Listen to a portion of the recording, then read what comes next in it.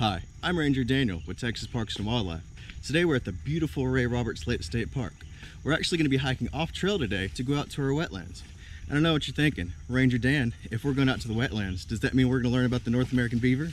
And oh, you bet your two front teeth we are.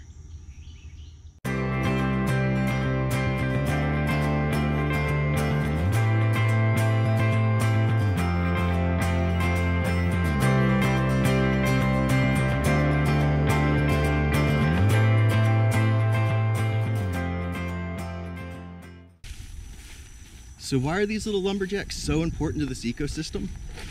Well, they're what we call a keystone species, meaning that if they were to disappear, this wetlands may disappear as well. And that's because they're the ones that actually built it. And every night they come out to maintain it. They started in collecting like limbs and mud and rocks, and they built a dam along the waterway here. Well, upstream from that waterway, the water started pooling and expanding. And then it's actually gave a new place for wildlife such as dragonflies and frogs, snakes, turtles, and even the river otter a place to live and eat and even grow their populations.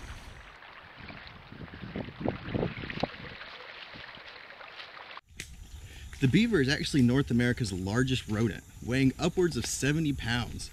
And because they're semi-aquatic, meaning that they live on land and water, they have to have physical features that allow for both. That's why they have those large webbed back feet, as well as the flat paddle-like tail. And they even have what's called a nictitating membrane that covers their eye. This allows them to see while underwater, while still protecting their eyeball.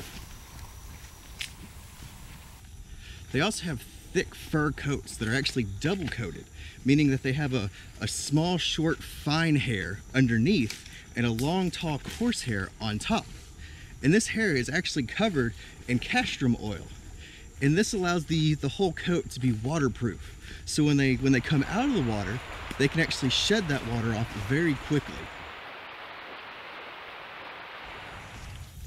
Here's actually a good sign that these beavers are close by. This is actually caused by those famous large yellow teeth. Now, the reason these teeth are actually yellow is because the front of it contains more iron than the back of it. This means that the front of it stays harder while the back of it wears down while chewing on trees.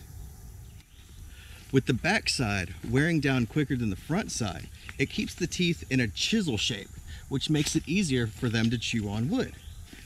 And I know what you're thinking, well, they must go through their teeth really quickly. That is true, but they actually keep those same two front teeth their entire lives. It's just that those teeth will continuously grow their entire life. The North American beaver is actually very family oriented. The offspring will actually stay with the parents, and each year they'll help raise the new offspring, and they'll stay there for about 2 to 3 years before moving off on their own. The youngest offspring go through a sort of apprenticeship where they'll follow the elders around to learn how to collect limbs, where to eat, how to build dams.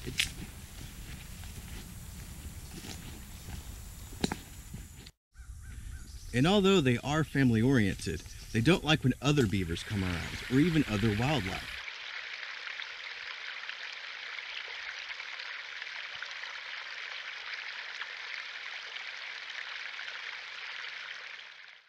The males will build what's called a scent mound out of sticks and mud.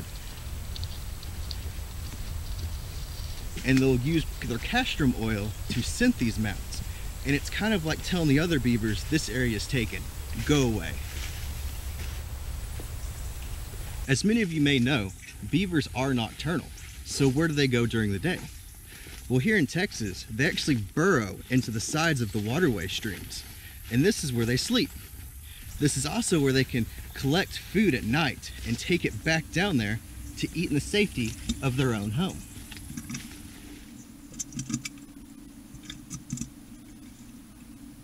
Here we are at the main part of the wetland.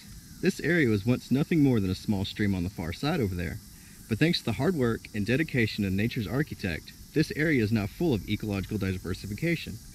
Not only the animals that live in it, like fish and waterfowl, but the animals that live around it, like possum and raccoons.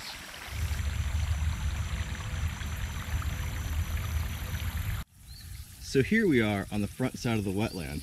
We're actually standing on the dam wall. On this side, you don't have a lot of water, but on this side, you have plenty of water.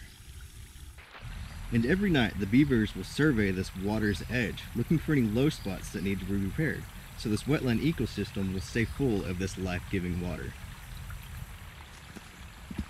So why do beavers build these dams?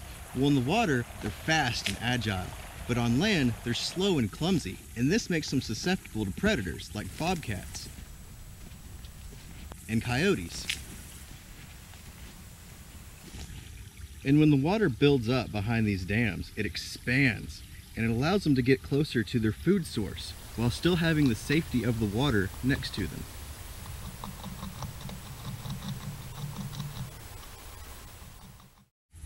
Well, I hope you learned as much as I did today.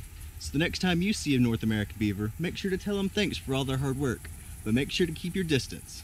I'm Ranger Daniel. Have a nice day.